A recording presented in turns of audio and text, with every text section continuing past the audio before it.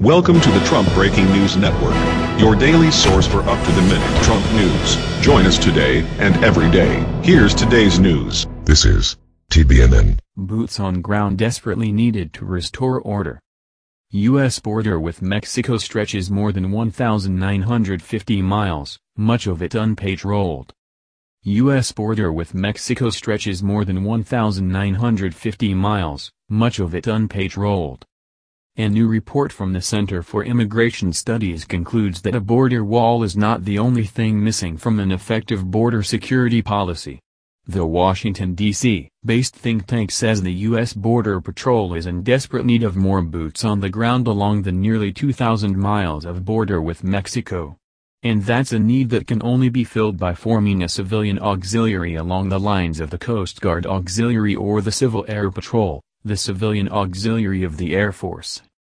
President Trump has acknowledged the need for more manpower, calling for the hiring of 5,000 additional agents, but that is a costly endeavor that could take years to fulfill. As reported recently by investigative reporter Sharyl Attkisson, the last time the U.S. Border Patrol went on a hiring binge in 2006 to 2008, it dropped the ball on screening the applicants, and a large number of drug dealers and other bad guys infiltrated the ranks. Even if it is feasible to hire 5,000 new border agents in a short period of time, some say that by itself is still not enough to adequately patrol an out-of-control border, especially if one considers that the U.S. border with Canada, which is importing thousands of high-risk Syrian refugees, is expected to see an increase in criminal, terrorist activity in the years ahead.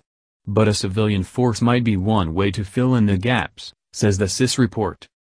Joseph Kolb, a fellow at the center and author of the paper, writes that with Border Patrol staffing at the lowest level in 7 years and 1/3 of agents devoted to non-patrol duties, a volunteer force could serve as a needed force multiplier at a lesser cost than hiring more officers. An auxiliary force might also reduce the involvement of militia-like groups that presently patrol the border without coordination with the Border Patrol. In addition to the Coast Guard and Air Force auxiliaries, dozens of police departments have similar volunteer units.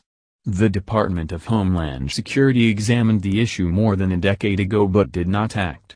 The keys to making such an initiative successful would be extensive training of the volunteers and demonstration of progressively greater job proficiency. Emphasis has been placed on the wall, but security ultimately will come down to boots on the ground as agents of the U.S. Border Patrol, USBP, make the physical apprehensions of illegal border crossers and contraband, according to the report.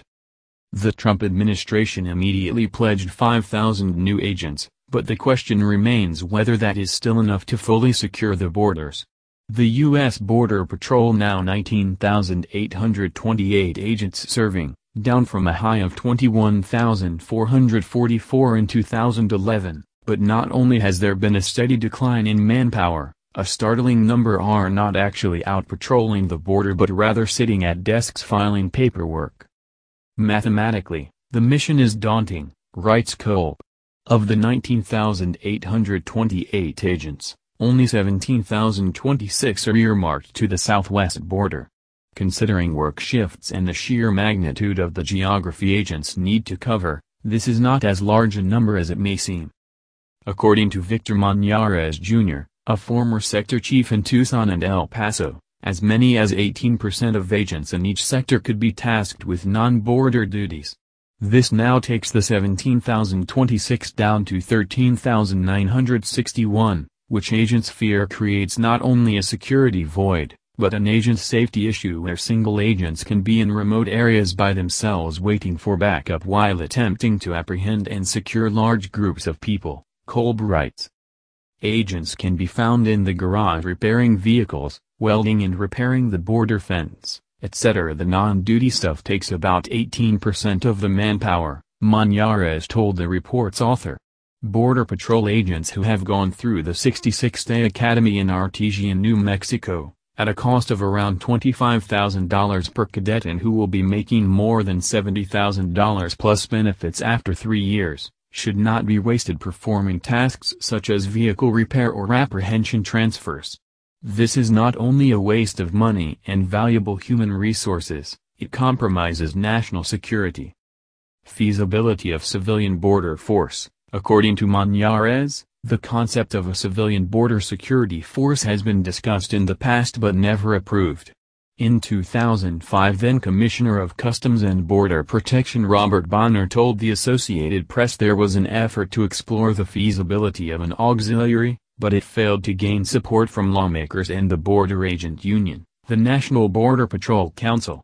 In 2007, the John F. Kennedy School of Government at Harvard University published a comprehensive feasibility study on the concept.